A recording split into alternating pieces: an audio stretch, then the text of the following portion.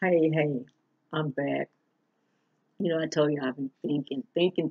That's all my mind does. And I'm on all this medication and steroids and stuff, so my mind is just going.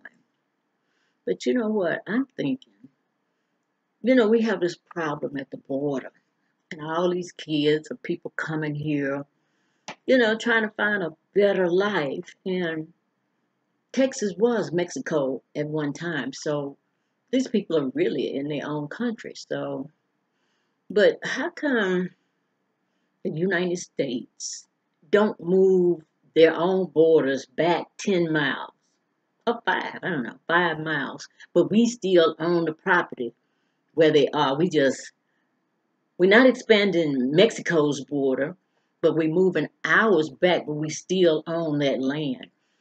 And then what we could do is put in facilities for work and growing food, peace, where these people don't have to run from the cartels or poverty. And we kind of maintain that area. It's kind of like the neutral zone or the demilitarized zone.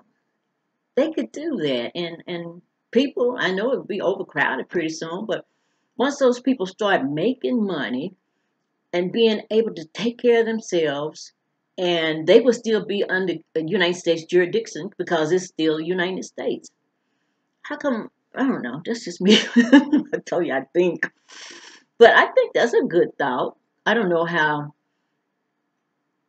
And you can't text the White House or what his name, Jim. I mean, Biden, Kamala. But they could do that. The United States could do whatever they want to do because it's their land. Just move the fence, the border back 5 miles or 10 miles. And these people are in America, but it looks like Mexico, but they don't, what I'm trying to say. I wish they could do that and, treat them like they're American citizens, but they can't go past the new border. You can't go past this part. When we move our borders back, you can't come over that part, but we're just going to make your life better right around the edges. So, I don't know. They might not do that, but it's better than doing nothing. You're spending billions of dollars trying to house these people and, build them a school and give them a clinic and, take care of them just like they Americans. Because, uh, anyway, that's just medicine.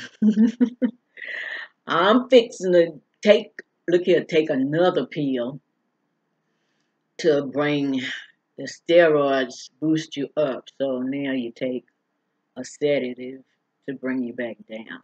I have been on some up and down, trying to get my head together. I know it's a process, the grieving and all that. It is a process, but I'm getting better. I remember when my mother died in 1971, and I cried every day for 3 years. And the tears kind of dried up when I gave birth to my son in 1974.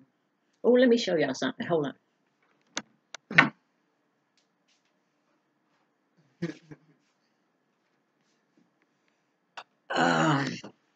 This is, let's see if you can see it. I'm going to pull it up close. I hope it come out clear. That's my son, Keith, and his other dog named CJ. He loved his dogs.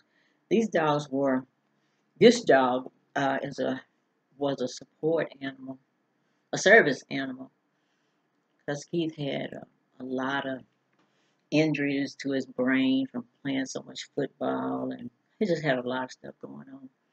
But CJ, both his dogs are sweet, but I couldn't keep them. There's no way. I got Sonny, and I can't walk those dogs. They would drag me, but that's my baby. And if somebody know how to pass a message on, I mean, the White House gets stupid messages all day, but we could do that. Make them people think they're in the United States, which they are, but they're not in the real United States. Sub heaven, that's what it is. Anyway, I'm gone. I'm gonna go to bed. Bye.